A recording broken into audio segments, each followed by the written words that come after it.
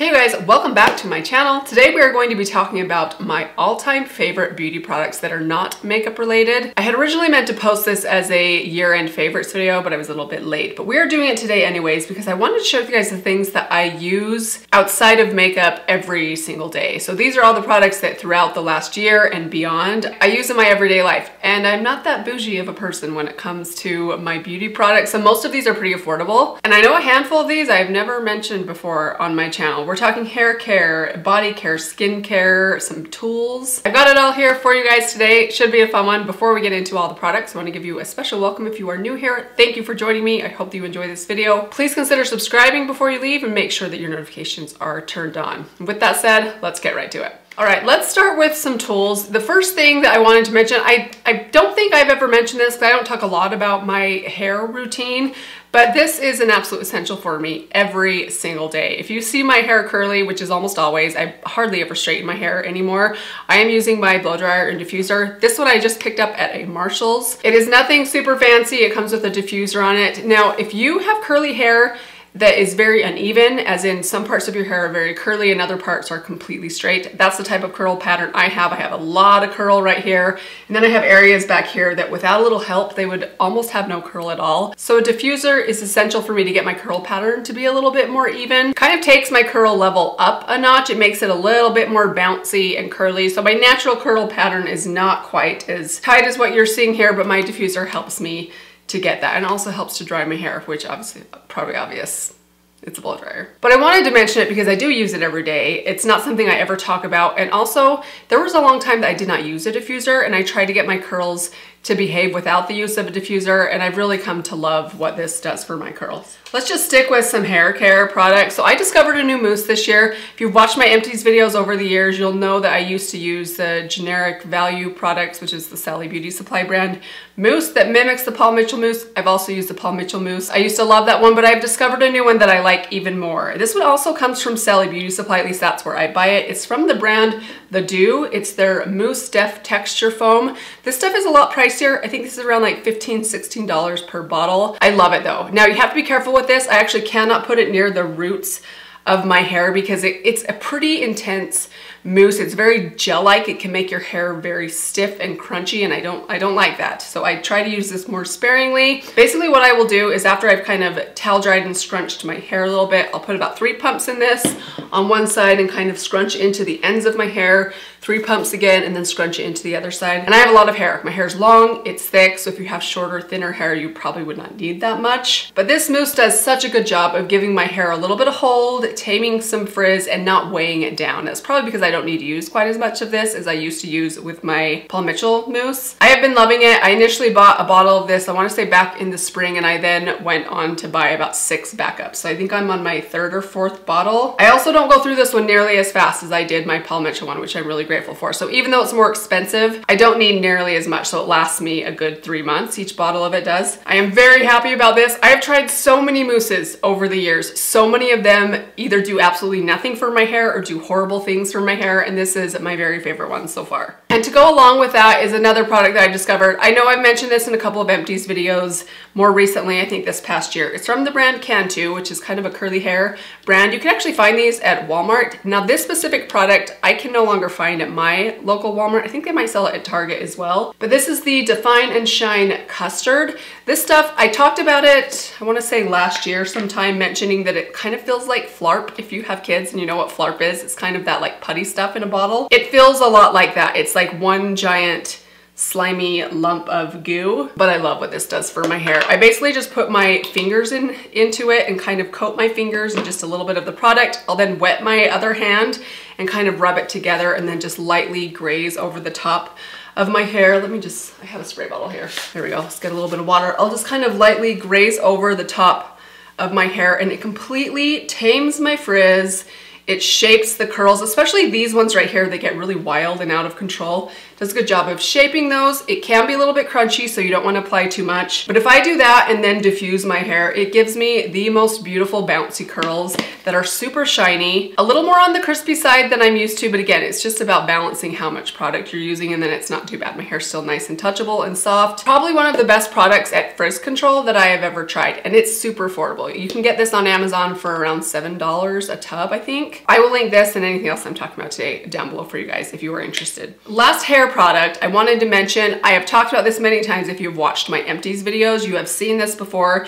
It's my very favorite hair conditioner that's not high-end, and this is the Charcoal with Citrus Oil Detoxifying Hair Treatment Mask. Now this is actually not a very thick mask. When I think of a mask, I think of something that's very, very thick and not very watery. This one's actually kind of, it's a little bit more watery than I would assume. Like I don't know, it's a little bit on the thinner side. It's super affordable. You can find this for around $6 on Amazon. I think that's the only place you can get this now.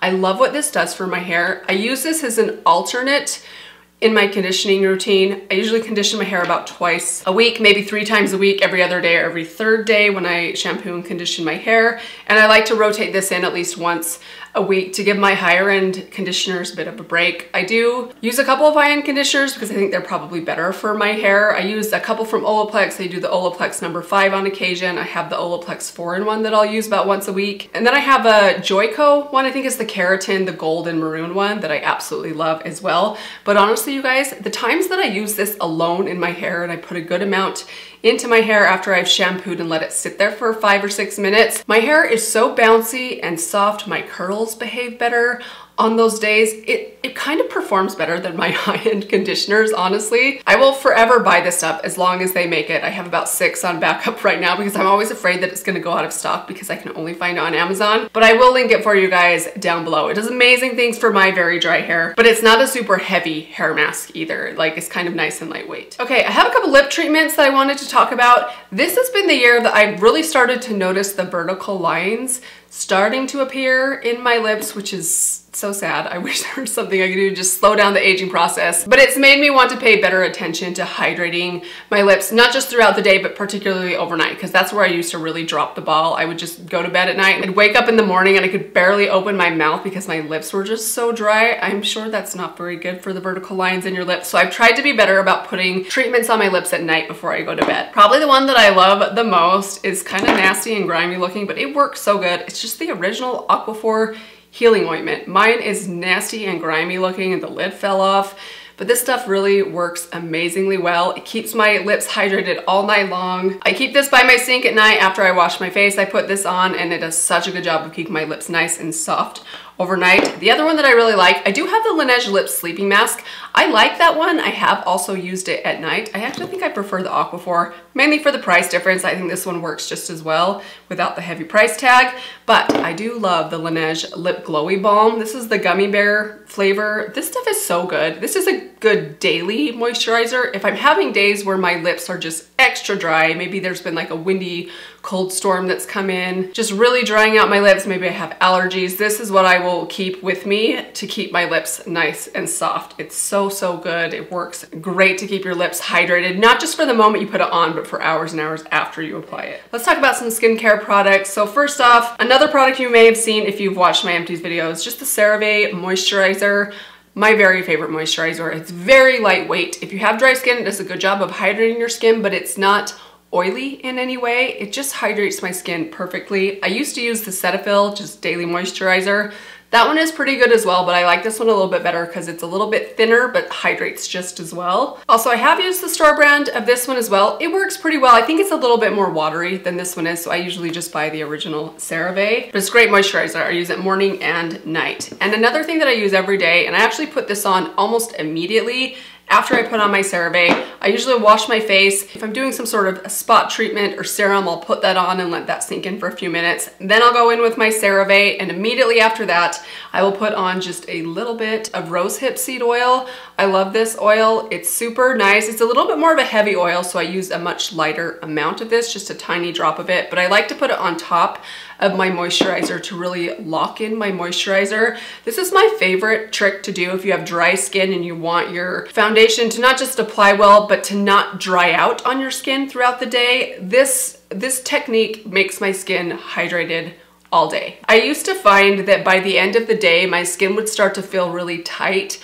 and kind of dry and almost oily in areas because it felt so dry, which always drove me nuts. That doesn't happen anymore when I use this little technique. Just be careful how much you use. You don't want to apply too much because it will probably break down your foundation. And give it a bit of time to sink into your skin before you go on to a primer or a foundation. Make sure you give it a good like 15 to 20 minutes to soak in. I think this is like my third or fourth 4-ounce bottle of this stuff. And I don't just use this on my skin. I use it in a small amount on my skin, but I also put it on my neck sometimes at night, on the back of my hands, just to kind of soften them up. If I have any scars that I want to try and heal, this does a great job of healing scars more quickly. I love it. It's one of my very favorite super basic skincare products. For those of you that get breakouts on occasion, I occasionally get a breakout. It's usually related to something that I have tried that is not agreeing with my skin very well. But there was a time in the past that I got breakouts a lot more than I did now, back in my 30s. But on occasion when I do get them, and this is a product that I've actually been using on and off for the last 10 years, is this benzoyl peroxide treatment. This is from Acne Free. I've tried salicylic acid. It does not work for me at all. My skin just does not like salicylic acid, but benzoyl peroxide works really well when I have a specific spot that I'm trying to treat. You want to be very careful when you use this stuff. It heavily dries out your skin, so I use it very, very strategically. I use the tiniest amount just where I need it. Put it on at nighttime in particular, and it will dry out those spots very quickly. And this one works better than other 10% benzoyl peroxides I've used. I have a hard time believing that because technically they all have 10% benzoyl peroxide in them. But for some reason, this one seems to work much quicker and much better than the other ones that I've tried. All right, we're getting very close. I also wanted to mention this. This was sent to me by Pacifica last year. This is the Wake Up Beautiful Retinoid Body Lotion. Now, I don't use this as a body lotion. I use this as a hand lotion, and it is the greatest hand lotion in the world. It's very lightweight and liquidy, but it feels almost like a serum on your hands. It soaks in immediately. It softens up like all the cuticles. If you have really dry cuticles or kind of knuckles, this is so nice. It is a little bit pricey. I think it's around like $20, maybe a little under $20. It's not a huge tube. You only get 5 ounces in here, but you do not need very much. And I only use this on my hands. It stays in my car, in my purse with me at all times. I really need to buy another one to leave down here when I film B-roll videos to kind of help my hands look a little bit softer, because I notice in my close-ups how terrible my hands look sometimes. But trust me, you guys, this is such a good hand lotion. If you're very picky about hand lotions feeling too thick or too oily, I think you're really gonna love this one. I've even had my husband and my son, who is a nail biter and has really dry cuticle beds, try this, and they both really love it too. Okay, we're almost there. Just a couple of things left. This is one of the things that is probably the most important beauty product that I use. It's super simple. This is just a store brand apricot scrub cleanser. This is the one with salicylic acid in it.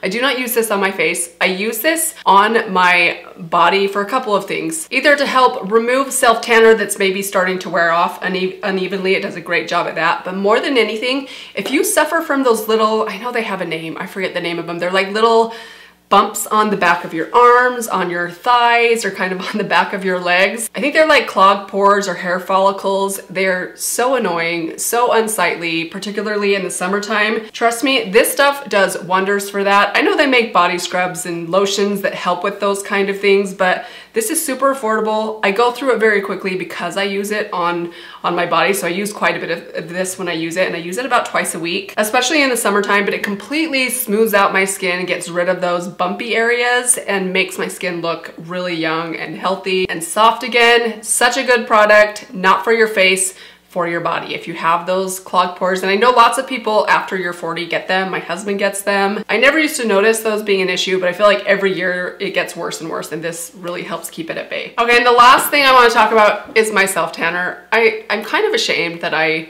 use self-tanner. I don't know why, because I feel like there's really no purpose for me to use a self-tanner in the middle of the winter when I wear jeans and sweaters almost every single day, but I just like to be tan for some reason. Like, not super tan, just subtly tan, so I apply self-tanner probably once a week. And there are a couple that I really love. I'm very picky. I don't like anything too intense or too dark. I like the water mousses more than the colored tanning lotions because they tend to stain your sheets really badly. These aren't quite as bad. So I have one that's been my go-to for the last maybe over a year now, and it's the Just Act Natural Glow Bronzy Water Mousse. The last time I went to search for this, it was very difficult to find. I used to be able to find it, I think, at Walmart and also on Amazon. There was a time I had a hard time finding it on Amazon, and then I found it again. If I can find it, I will link it for you guys down below. I want to say it's around $12 to $14 a bottle, and a bottle probably lasts me probably like 3 months because I only use it about once a week. But I love this stuff. It gives you a really nice, subtle, natural looking tan that's not too intense. It's not going to be too streaky because it's not super bronze or super dark, but it's definitely noticeable. I love the color that it gives me. It's nice and warm, but it's not too orange, at least on my skin. And it's really easy to apply. You have to get the hang of it because it doesn't show when you put it on. It kind of tans as it sits on your skin. So you have to be very intentional of where you're applying it so you don't skip any areas or get it in areas that you don't want it to be. But that's just kind of learning process with any self-tanner. If you're into self-tanners, you'll probably be familiar with that learning curve. Another one that I found more recently, this one I found back in October at, I think it was at a Marshall's, maybe a TJ Maxx. This is from the brand Tan Luxe. It's the Hydra Mousse Self-Tan Water Mousse. This stuff, you guys, is the best self-tanner I've ever tried. Now, I did go on Amazon to try and find this and price it out. It's way expensive. It's like $49 a bottle. I'm not sure that I would buy it for that price. I do think it's better even than this one right here. The color's a little bit more natural looking, and it's the tiniest bit darker than the B-Tan, but the price difference is pretty steep. So I don't know that I'll be buying this again. I actually bought a 2-pack of this. This is my first bottle. So I think I bought it in October and I've used about a half a bottle. I don't know that I will go back and buy a 49 bottle of this stuff. I feel like at that price, it'd be best for me just to abandon my self-tanning obsession. But if you don't mind spending a little bit on a self-tanner, this stuff is really fantastic. All right, and the last thing that I have to share with you guys, this was a discovery in the year 2023, towards the end of the year, actually, but I've been so impressed with it and surprised at how I lived without this thing that I wanted to show you guys today, and it's probably something you're totally familiar with. This is from JCat Beauty. This is the Dry Makeup Brush Cleaner.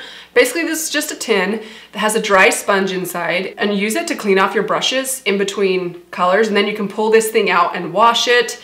This stuff works so well. I cannot believe that I lived without this thing. I've usually just been using like a dry rag that sits on my lap, which does fine, but this does so much better at pulling the color off of the brush. I don't know how I lived without this thing. I'm pretty sure I heard someone talk about this many years ago, but I just never got around to picking one up. And I'm so glad that I finally did because I have been using the heck out of this thing and I absolutely love it. But I think that is all. Those are all the beauty products that I have used to death during 2023, and I am sure I will continue to use these during the coming year. I hope you guys enjoyed this one. Kind of a behind the scenes peek into the beauty products I use outside of makeup because I'm not that bougie of a person. I know I love my Natasha Denona eyeshadows, but other than that, I'm kind of frugal. And I think it showed in some of these products today, but hopefully it gave you guys some affordable products to try out for yourself. I love all of these. I swear by them. Thank you guys so much for watching today. Let me give you one last reminder to subscribe to my channel before you leave, and I will see you in my next video. Bye.